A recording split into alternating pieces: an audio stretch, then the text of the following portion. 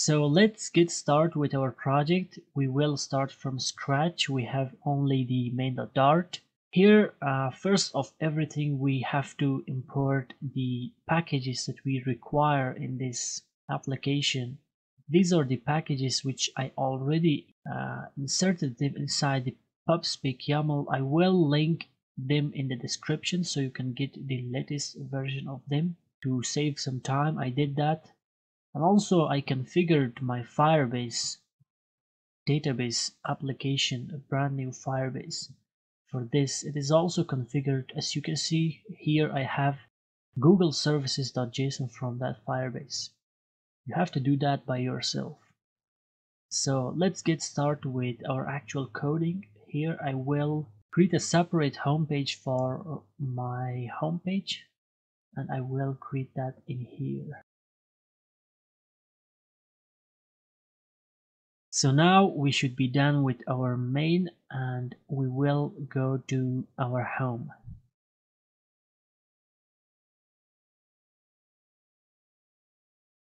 So we have our scaffold with an app bar of a title image. Now here I will add a floating action button in order to add an image. So we have our floating action button with having this icon of adding a new image. And on press of this floating action button, I will pop the user to choose an image from gallery, and then we will show up that dialog to whether to confirm uploading that into our database or not. So let's proceed with our first function of choose image. So I will create this choose image function down below here. But before that, we require some variables inside our home. So I will declare those variables very quick.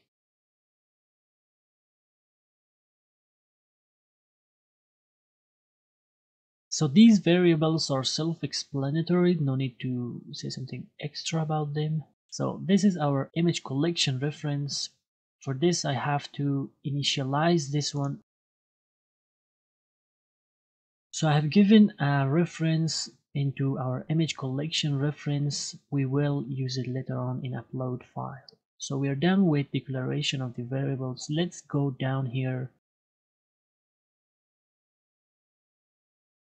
So here I have picked the file from the gallery, then assigned that inside our image variable that we have declared up.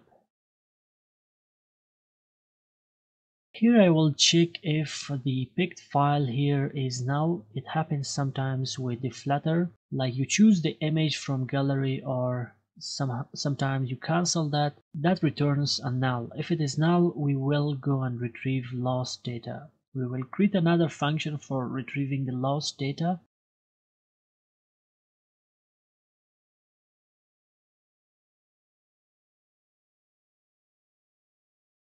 So of course, if our pics file is null in there, we will check for the lost data, and here I will also check if the lost data file is not null.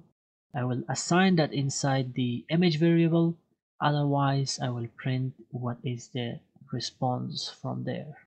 So now we are done with the picking image from the gallery. Now we have to show that inside a container in alert dialog, and show two buttons whether to confirm or cancel. Let's proceed with that.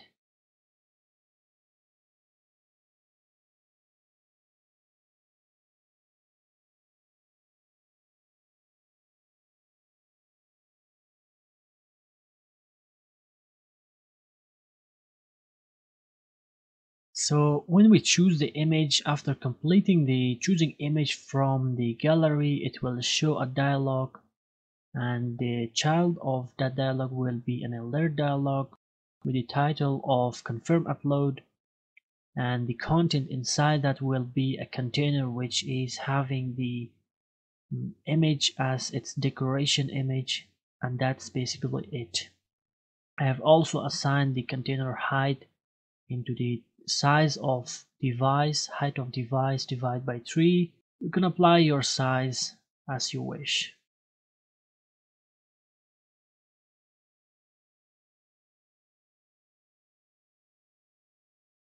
So here we have two buttons, one is for cancelling and one is for confirming.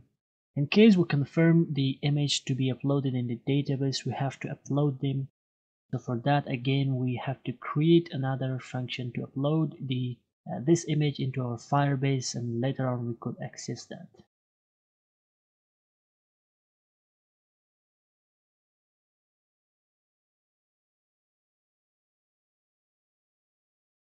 So this is the path that our image will be stored inside the Firebase storage.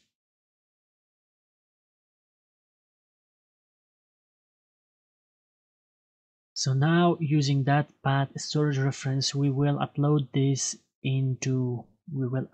upload this into our storage, then we will print file is uploaded.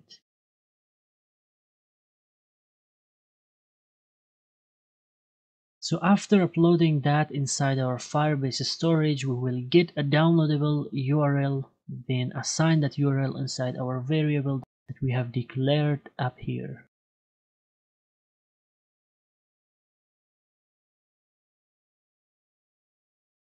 So I think you have got what I have done here.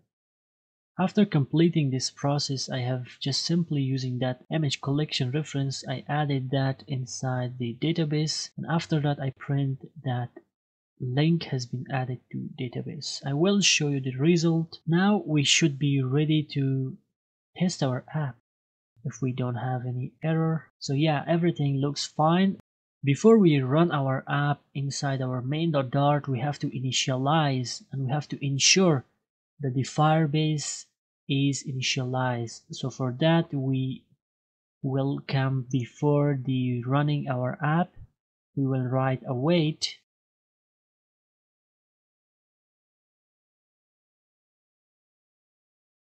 This will make it to first finish this one and then run the app. So yeah, let's test our app and see whether it works according to our definitions here or not. So this is the image that I just clicked from my gallery, and now it shows the pop-up whether you want to confirm the image upload or not. So if I click on this cancel button, it will simply cancel and nothing will happen. But let's do it again and confirm the image upload.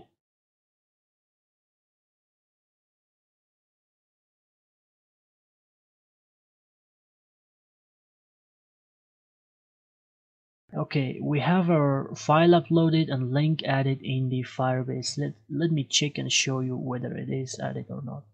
So if you come to storage, you will see that a folder will be created called image. Inside that, we will have the image file uploaded here. And if we go to our Cloud Firebase, the URL has also been added here. If we click this link, it will take us to the link of the image. So that's it for this part of the video. In the next part, I will show you how to retrieve those images from Firebase and show them very nicely inside your home page, like you have seen in the demo of the application. So if you like the video, don't forget to like and subscribe, and I will see you in the next video.